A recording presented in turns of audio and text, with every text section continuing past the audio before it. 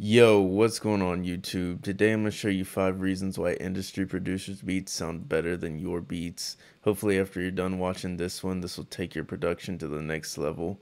Make sure you leave a like, comment, and subscribe to the channel. Let's get right into the video. So my first tip for producers, tune your 808s. No matter how many times we've heard this before, it's still something that I run into and see in a lot of producers' beats. So I'm gonna show you how I tune my 808s. So I got this beat already pulled up here. Now something that I can do is there's a piano bass and a synth bass in this beat. So here's the piano bass, here's the synth bass. So if I pull up the piano bass, you can go to edit and audio editor, convert score, dump the piano roll, and then you go in here and it shows the bass notes already. So I got my 808 already laid out, but you saw if I pitch this up, it's the same exact bass notes of my 808, just this section here, but you can hear when the note changes. So that's an easy way to get the bass notes or the 808 in key. Another easy way that you can do it is if you bring the synth section, let's say you didn't have the piano and you just had the synth bass, and then you play the 808 and you pitch it up just so two basses aren't playing at the same time, and then you bring the synth bass in with the 808, so you play it and make sure it's the same notes.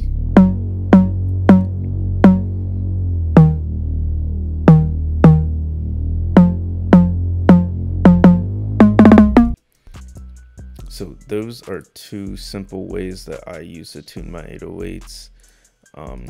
Yeah, that's the biggest thing. Whenever I hear 808s how to tune, it just throws the beat off, and it just, yeah, I don't want to hear that in 2023 at all. For my second tip is the 808s not being loud enough. So a lot of times producers are worried about clipping in their 808s.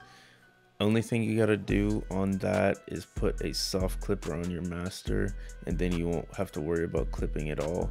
In my beats on the actual channel that the 808's on, the 808 clips, but because of the soft clipper, if you go to the master, the beat is not clipping. So I can turn my 808 up a little bit more and it sounds better because I have the soft clipper on my master. I got the velocity up, my 808's boosted in here, so it's turned up as much as possible. It's hitting past 0, but because of that soft clipper, it still sounds good. Tip number 3 is your beats are too boring. So what we hear a lot of times is keep things simple. What's the hard thing is figuring out how to keep things simple but keep things interesting at the same time. So here in this beat, I use 2 different 808s. I got a kick pattern. I go from a clap and snare to only a clap on a section. I blend a clap and snare together. Got an open hat coming in and out. Got some risers. So it's simple, but everything's effective. Everything has a purpose in the mix. Everything is used for a reason. So nothing's boring. I've got 808 rolls going on here. At the end, I don't want to get too crazy with them because I want to have space for an artist, but I do have some 808 rolls here. I got the bass notes changing around, so it's not the same thing every single time, which that does work too if you use it the right way. But I've got, here's one 808, and then here's another that goes. So make sure you're switching things up, keeping things interesting, and that will keep people listening to your beats. My fourth tip is you have too much going on in your beats. So as I was showing on this beat here, the 808, it's not too crazy. I'll play it for you here.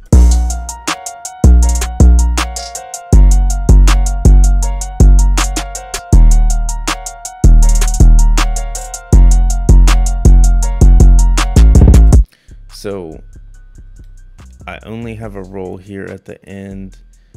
Everything else I look at as I leave space for the artist. So here, that leaves a pocket for the artist. Whenever you leave space here, there's some space here. That's a pocket for an artist.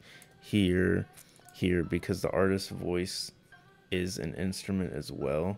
If I was doing something like this, then it just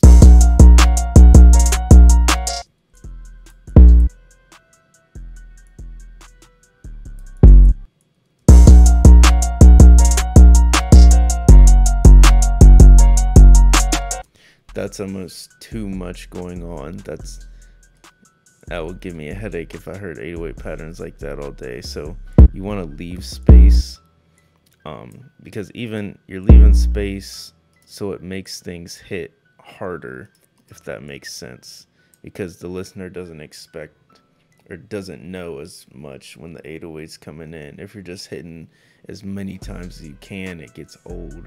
But if you bring it in and out, leave space for the 808, that keeps things more interesting. You don't overdo it. And yeah, it's solid. Everything else is kind of simple. Just nothing's too crazy on the hi-hat. I do have some rolls, but rolls aren't that crazy. It's basically a two-step high pattern with rolls here and there. But you don't want to have too many rolls, because then that would distract the artist. Something I heard the artists do is whenever they're listening to a beat, they pay attention to the hi-hat pattern, and that helps them with their flow. So simple hi-hat patterns, that's why you hear in a lot of radio hits just a regular two-step, because artists probably like that basic hi-hat pattern, so it's easier for them to flow, because that's how they're paying attention whenever they're in the booth and making a song. And step 5 to why industry producers' beats sound better than your beats is you just simply haven't put the time in yet. So music production is something that I've worked on for the past 6.5 years, and it's something I've done every single day. I can tell you from the first day I started, I've come miles ahead from now since then.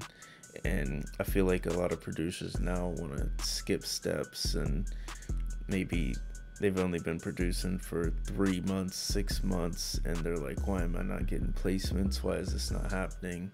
But you have to learn to be persistently patient.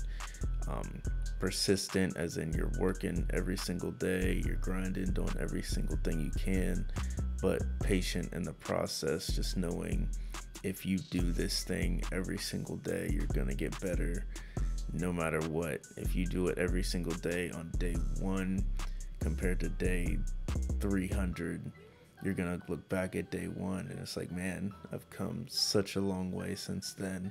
And that can really be applied to anything, whether it's working out, making music, whatever it is. Just stay persistent and stay patient at the same time. Put your hours in, get those 10,000 hours, and then yeah, eventually your beats will sound as good as industry producers. But yeah, that's all the tips I got for today. I hope that helps. Show some guidance into why your beats maybe don't hit as hard as industry producers' beats. Make sure you leave a like, comment, and subscribe to the channel. I'll be dropping more kits and tutorials in the near future. As far as this one, that is everything. I'm out. I will see y'all in the next one.